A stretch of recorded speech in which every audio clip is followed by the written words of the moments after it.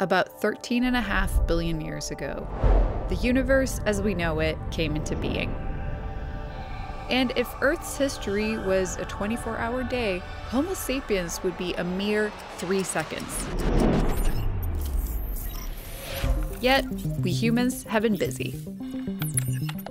We've traded fires for screens, iron for silicon, wolves for Pomeranians, and we have every conceivable convenience at our fingertips. But we're still only scratching the surface of how technology will impact our lives.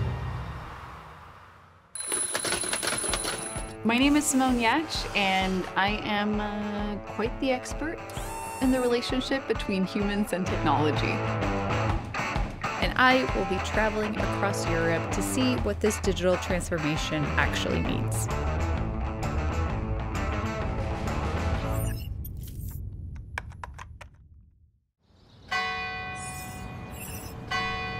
Hello? Hello?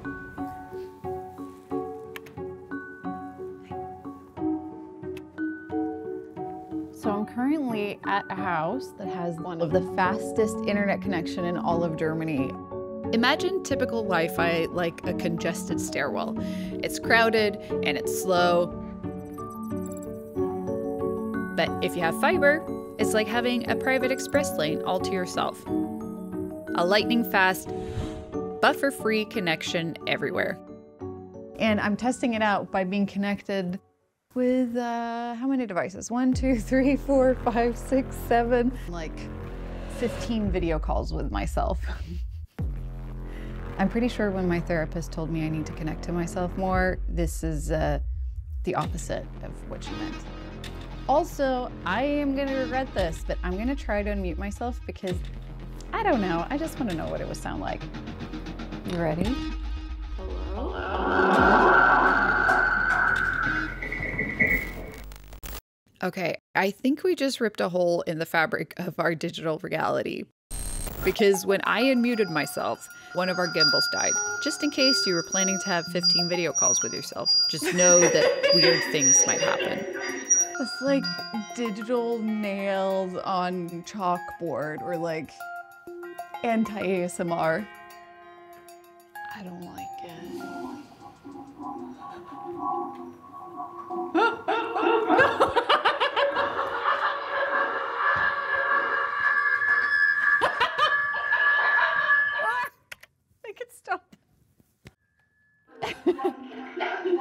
Well, at least the internet's fast. Knowing yourself is more than just talking to yourself in video calls, and I want to see how tech can take self-awareness to the next level. So we're off to Finland to a state-of-the-art health lab, and maybe finally I can figure out why my muscles prefer hibernation over exercise.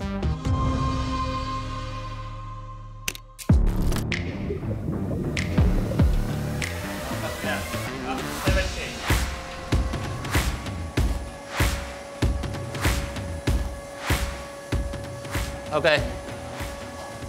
Oh, how was it? It is nice. This is the closest that you can get to cycling outside, but still having all the instruments to collect the needed data and make the analysis.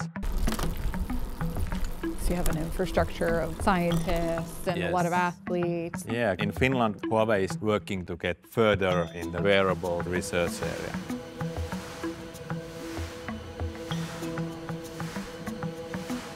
This is the big downhill ski simulator.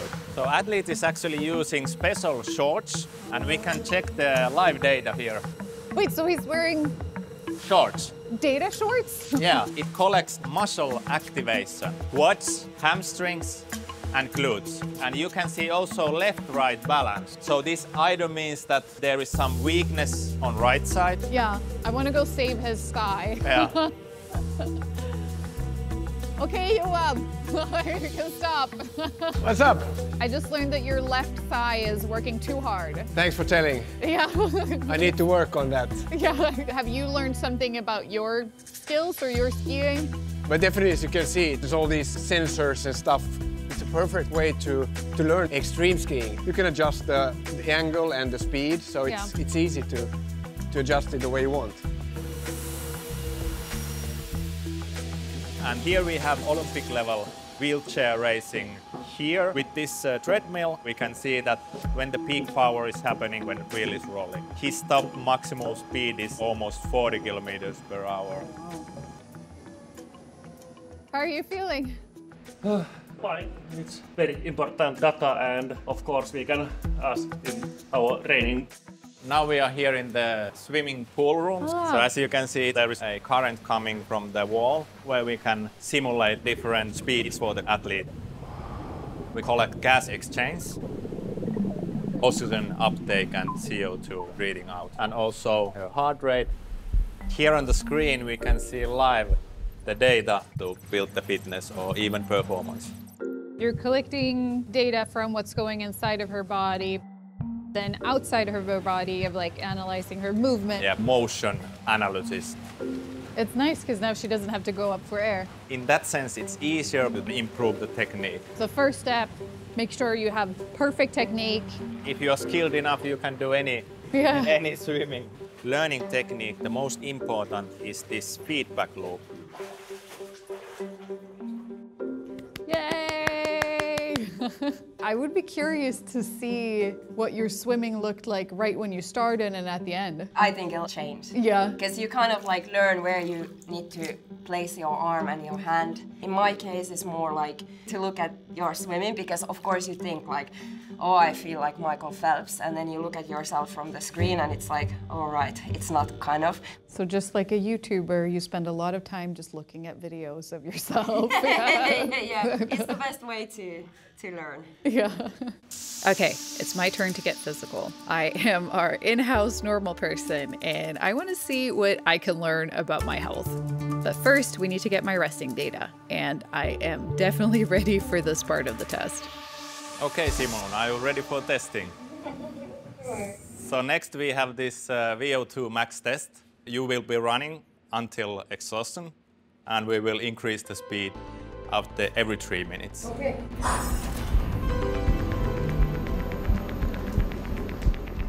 During the test, you can actually follow what happens inside your body. Heart rate and how much you take oxygen and how much you breathe out carbon dioxide.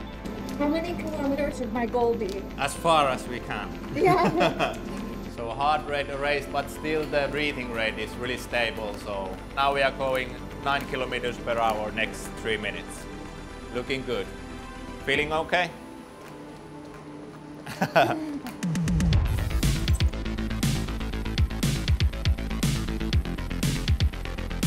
You can do this. I'm gonna make it proud. Push it through. Yeah. Lactate 6.0. Looking good. Thank you. How much longer? 10 seconds. Push it through. Heart rate still racing, 193. 3, 2, 1. Well done, great. Come here, we take the last lactate. Perfect, nice job. Sorry, it will hurt a bit. Okay, perfect. You made it, nice job. Let's see the results later.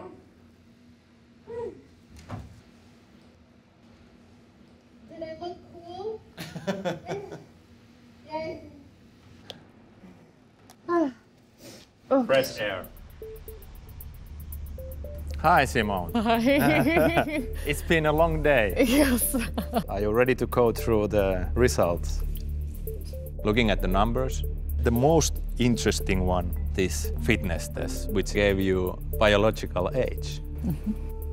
29? What? Exactly. Yeah. And your VO2 max, the maximum amount of oxygen your body can use. 30 to 39. So good. Good. Yeah. You should start to run more. Yeah. And maybe you can improve this even more. I hate that the main conclusion is that I should do more cardio. The other side of this is that I had like a lot of health issues a couple of years ago, and I feel like I've still been scared to push my body. Yep. Now I'm getting to the point of like, no, I can actually push my body and it's good for it. Yep. Especially as you're like getting a little bit older, it becomes more and more important because you realize that health is the foundation of absolutely everything that's good in your life. Exactly. I think human body is so complex system that we don't know everything. So I think through academic research that will kind of find even more data points which can help people to understand their body and then make the right decisions in daily life. This is good motivation. Our bodies are putting out endless amounts of data, and while knowing that my body is 29 is fun, sometimes data can be the difference between life and death. So I'm heading to Barcelona to learn more about what it actually takes to digitize our healthcare.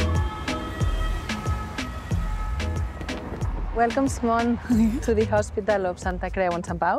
Thank you. This was founded in 1401, more than 600 years. During these 6 centuries, there happened a lot of things. And this campus is a new strategy that we have created, focusing on innovation and technology. Here in Hospital Sant Pau, our aim is to offer the most complex solutions with the most human treatment. And for that, technology is key.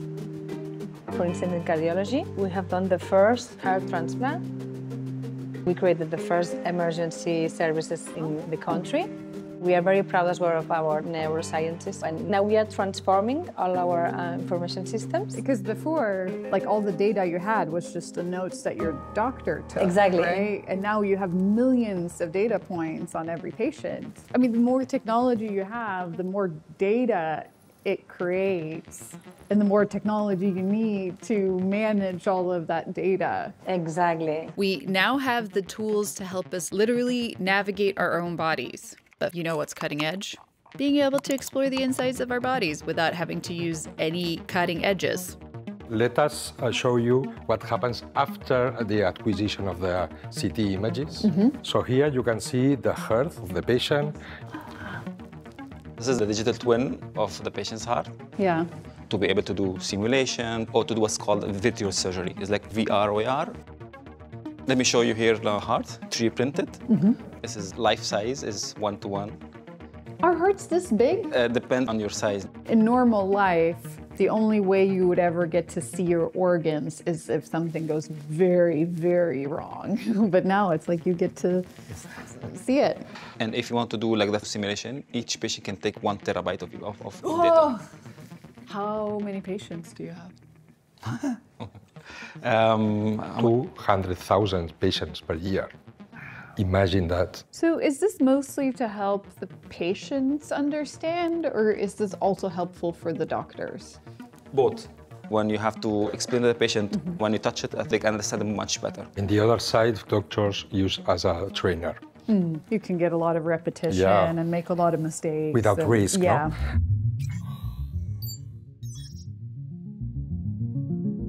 Okay, Simon, now we will go through the AR journey. The motions are get your hand and grab it. Close the hand, now you can move it. That's cool. I feel too powerful for my own good. I shouldn't be able to hold somebody's heart in my hand. It's kind of like taking an online course in heart surgery. And I think my doctor's license will arrive in the mail any day now.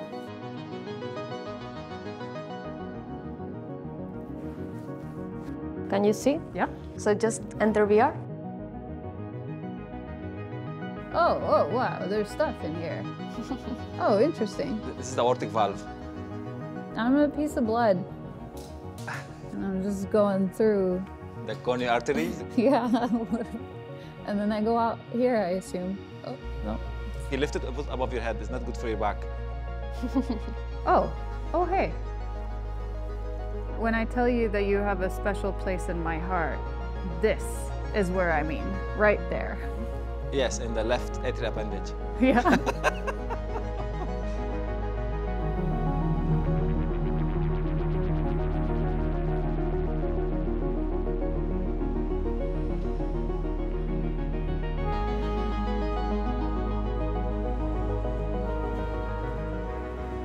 Oh my God, this is from 1404. I mean, it's just crazy that it's equal amount of time from 1404 to now as from now to like 2600. This would be like somebody in 2600 looking through my MRI scans being like, whoa, that's so old.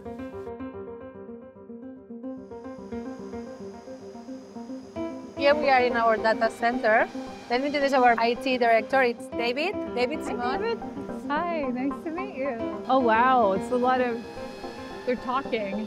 Bueno, es la sala de servidores. Nos basamos en las cabinas de almacenamiento Huawei que nos permiten realizar esa transformación. And it's a total new world for us. Aquí en un hospital tienen que estar en un entorno más seguro y protegidos ante cualquier ciberataque, por ejemplo. It's hard because you both need to be able to access it very quickly and for a lot of people to have access to it, but also keep it safe. Para nosotros la confidencialidad de los datos de pacientes es algo muy importante que encriptando todos estos datos. What happens if something breaks?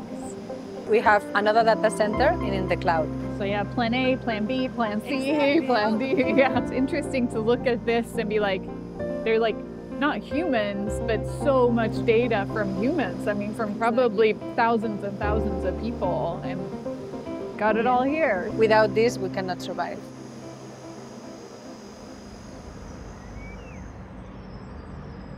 I know my body, like it's me, I'm in it. But what I realized is that knowing your body doesn't necessarily mean that you understand it. Fortunately, we're constantly shedding these little bits of information, and it's everything from our DNA to the air that we exhale or how many steps we've taken in a day. And interpreting our body data is kind of like closing the language barrier between you and you. Just like having a heart-to-heart with yourself.